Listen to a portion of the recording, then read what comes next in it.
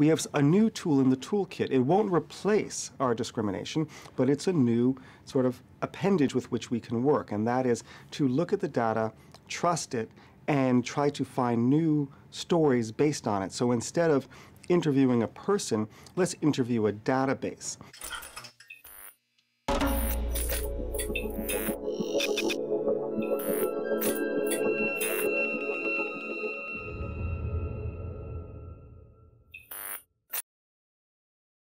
Kenneth Cukier is dataredacteur bij de Economist. Hij vertelt in het komende kwartier hoe big data de toekomst van de journalistiek gaat veranderen. Welkom bij Tegenlicht Talks. So there's no one definition of what big data is, and that's probably a good thing because to define something is to limit it. However, what we're seeing is that we have a lot more data in the world than ever before, and we can do new things with it. So we have new tools with which we can extract meaning and insight from data. So the term big data is a very useful one to understand that there is something new here that's unlike in the past.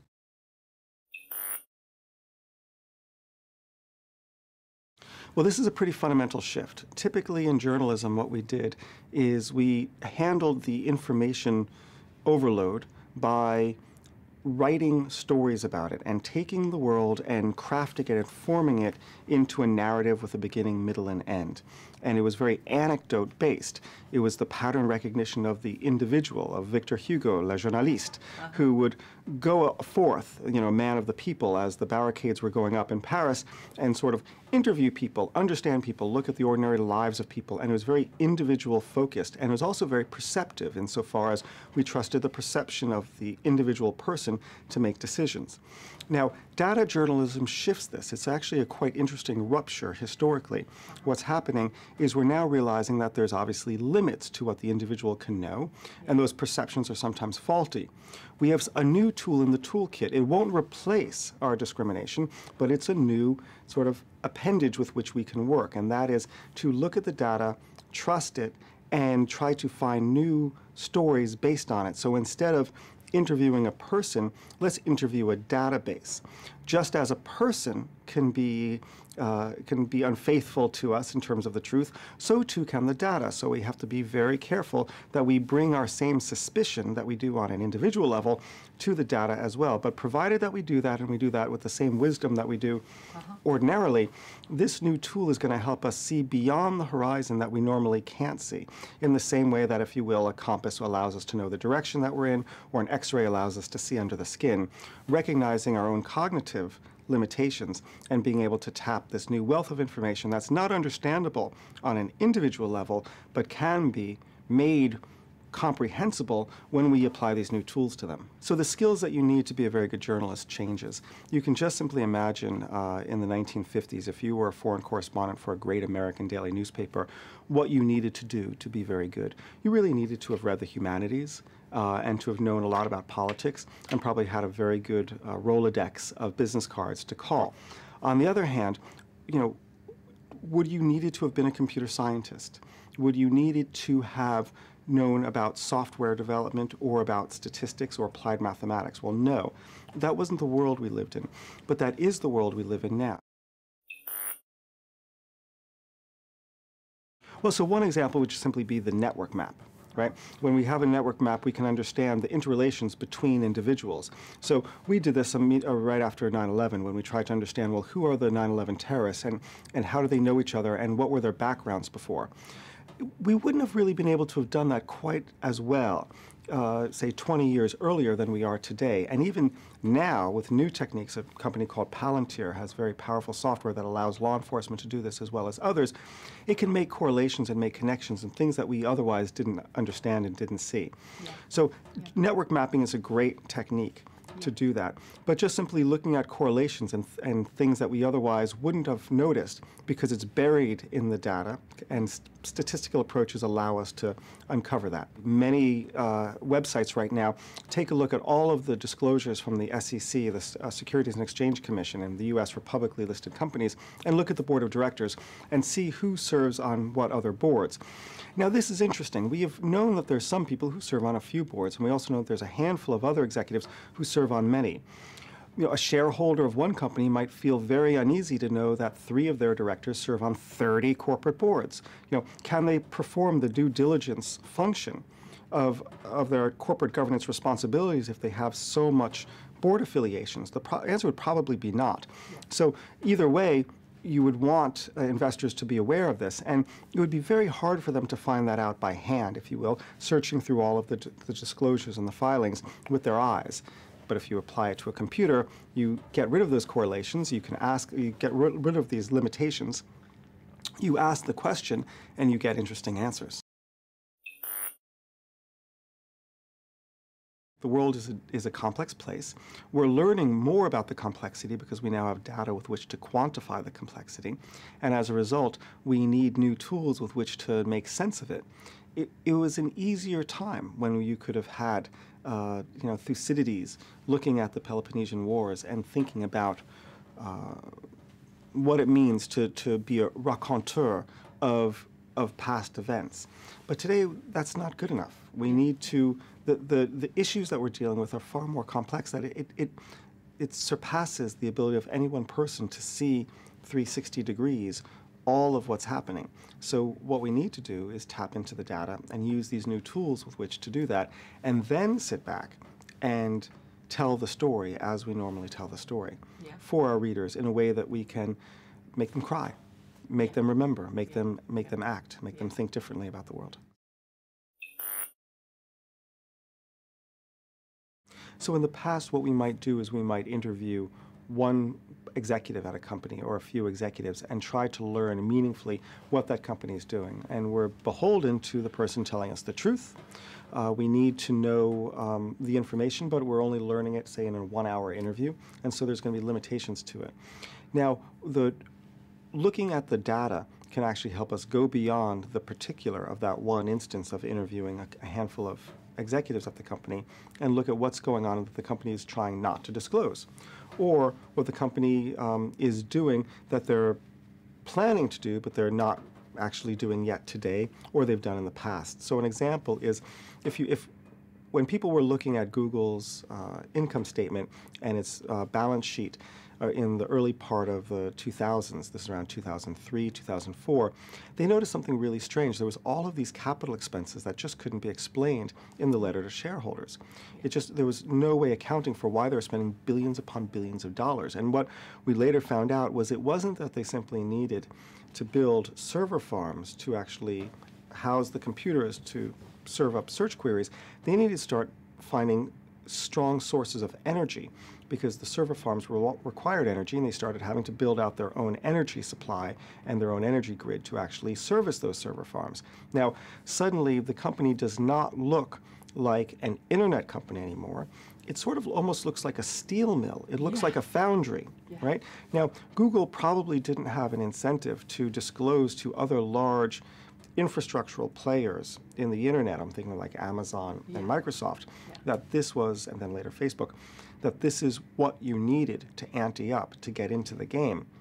But they would eventually learn that, but they wanted to withhold that. So you could pick that up if you looked at the numbers, where you wouldn't see it through the public declarations of the executives. But we see this everywhere we look. This is just one small example. I wouldn't want to simply say that, now that journalists are armed with data, that they even become more of a superhero with which they can leap tall buildings in a single bound. I think that's preposterous. If anything, what we need to learn with these tools is humility, right? We need to understand that there's limitations to our knowledge, and frankly, the very best stories are always going to come from an inside source, someone who actually knows what's happening and who tells us with a whisper in our ear, the deep throat from Watergate, for so to speak. And it's not going to be through some hacker in his bathrobe, in his kitchen table. However, I think we'll have a lot of great scoops from hackers with their bathrobes at the kitchen table. I just think that at the same time, the most powerful ones will be from people who are well-meaning individuals who see corruption within their own organizations and whisper in the journalist's ear to expose it.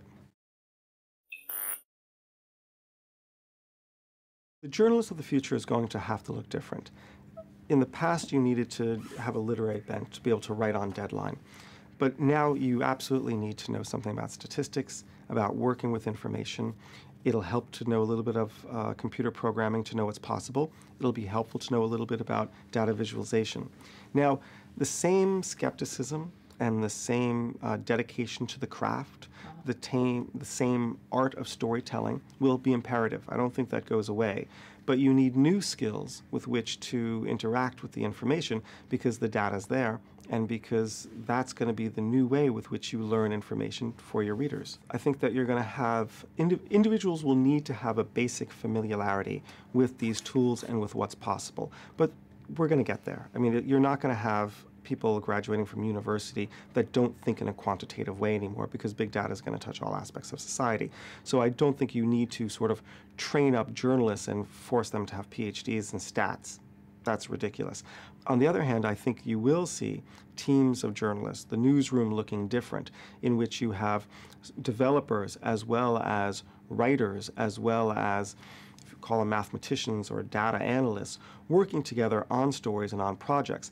Typically today, if you're in a war zone, you see pairs of journalists working together, and the reason why is you have one guy holding the pen and the other guy holding the lens, right, the camera. And so because journalism has just delved into those two ways, that was the newspaper model, and the skills were sufficiently different that although both try to do one or the other when you're on a low budget, it's far better to have two who serve their own dedicated master, the image and the word. Well, so too, you can imagine we'd have 2 or 3 people working on data journalism projects. We're already seeing that in many newsrooms today, where you have people who are writers and people who are subject matter area experts in the domain that they're looking at, while you have other people who don't know anything, say, about the oil and gas industry. But indeed, they do know something about statistics, data curation, cleaning the data, where to find the information, how to process it, and running regressions to learn new things about it. Together, I think this sort of team-based journalism is going to be required for data journalism because it's going to be hard to find all the skills in any one place.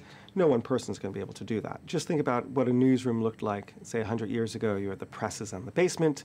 You had different floors being functional. So you had photography in one floor, and you had the writers in another floor. And that sort of made sense. You needed a dark room. The presses were expensive, and so the presses were heavy, and so they needed to be at the basement level. Well, that same functional architecture and hierarchy still exists in newsroom today, but we've lost the dark room and we've lost the presses. So what we do have is the graphics department in one place and the writers somewhere else, and the research department, if there is one, in a third place. And that doesn't make any sense anymore. The way that we've seen in corporate America collaboration to take place and innovation to happen is by putting people together. And you can just imagine that the newsroom of the future is going to look a lot more collaborative.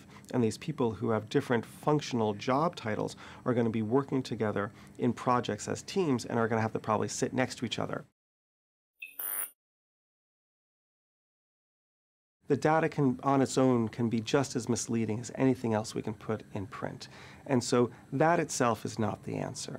In fact, at The Economist, we have cut our reputation for doing something different, for not being a newspaper, but being a views paper, for not simply telling people what's happening, but telling them how they should think about it. Now, we like to present both cases to our readers so they can choose for themselves, that they have enough information with which to come to an opposite conclusion than the writer has. But they want to know what the writer thinks about it. They don't want the writer to be divorced of his own opinions, because usually when you do that, it's a complete bald-faced lie.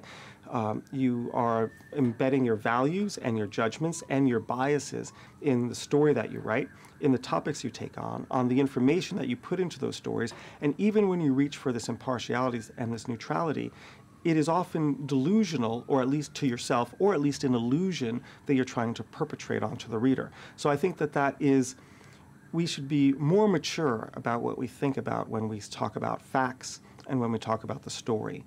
It can be equally as biased when we're presuming to put forward naked facts, and just the facts, ma'am, just the facts, when instead I think that wise readers are going to trust credible news outlets to digest the information and not try to be a mirror of reality and just show them the naked rawness of the complex universe, but in fact to digest it and say, I've looked at this topic, I've studied it, here's my conclusion, here's what I base it on, now you decide.